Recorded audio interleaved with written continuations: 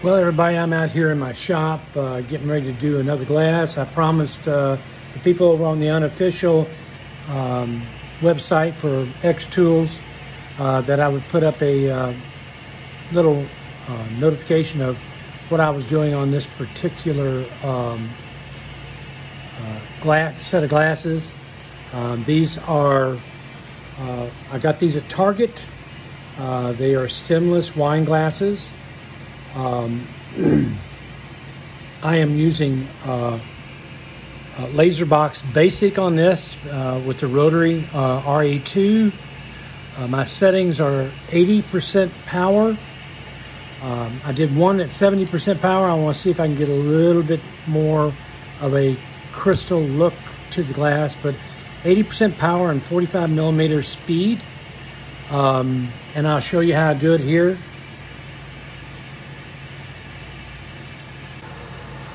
Alright, so I'm going to zoom in on this. This is what I'm getting ready to do. Now you can see that I took my center point from the upper left-hand corner to the center of this because I want to make sure that it centers where I want it to. And it starts off at where the laser is. I've already done one with this setting and it actually worked just perfect. Don't forget to set the circumference of your glass in here, or at least the diameter.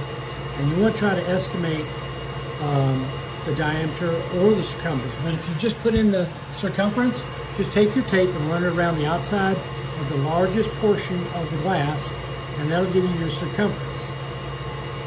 All right, so I did that, and then I set my height adjustment on it. I made sure that I hit rotary, and I've already done a framing on it, but I'm going to do a framing on it again just so that you can see what it does. You can see how it's set up on here. I got the black tempera paint on the glass. The XTool set up. This is a little bit, my glass is a little bit dirty. I think I need to get in here when we were cleaning on the top. I was doing some acrylic earlier, so it's not exact. So this is where we're at on this. Don't forget to wear your safety glasses. This says it's going to take about 22 minutes. I did not change anything from text, so it takes a little bit longer to do that than it would doing the if it was an image. But we're going to see how this goes. I'll frame it one more time so that you can see what it does. All right, you can see it comes right back across here, and it's within my area that I actually put the paint on. So I'm going to start this up.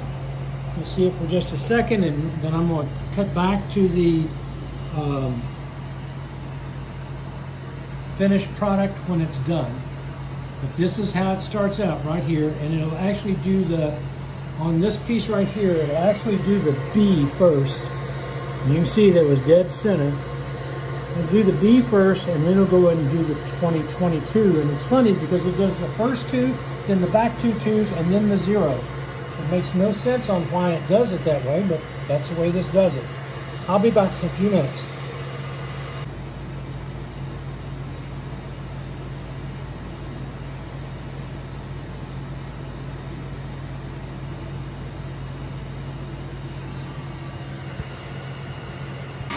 Okay, so here's the final results.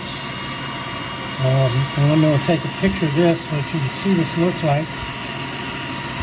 I've got it on here, 2022, and I'll take this off there, and I'm going to take off the paint, because it just washes off, and I'll show you what it looks like when it's finished. Okay, and so here's the final glass so that you can see what it looks like after I've removed all the tempera paint. Comes out pretty good. One thing I forgot to mention, I am using a D1 20 watt laser, not the Pro. I'm using a standard D1, and I bought the upgrade to the 20 watt head, and that actually does it a lot better. It really turned out great. Thanks for watching. I hope this helps some of you guys and gals.